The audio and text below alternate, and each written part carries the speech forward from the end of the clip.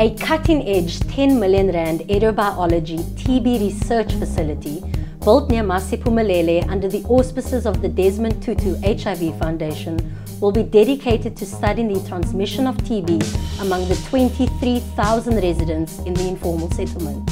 Opened by UCT Vice-Chancellor Professor Mamokgethi Phakeng, the new building will house internationally renowned UCT researchers and scientists, as well as support staff.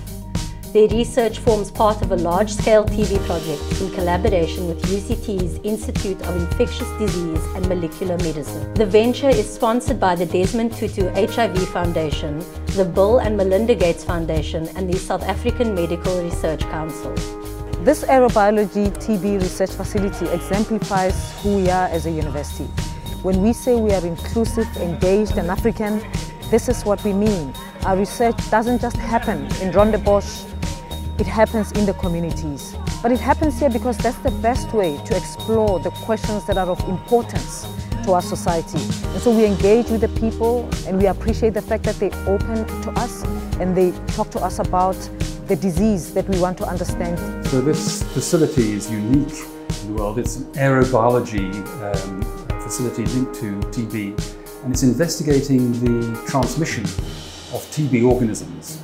So what we specialize in here is capturing the organisms in the exhaled air from patients, putting it onto matrices which we can then look at very carefully so that we can study each individual organism. And that is very sophisticated science.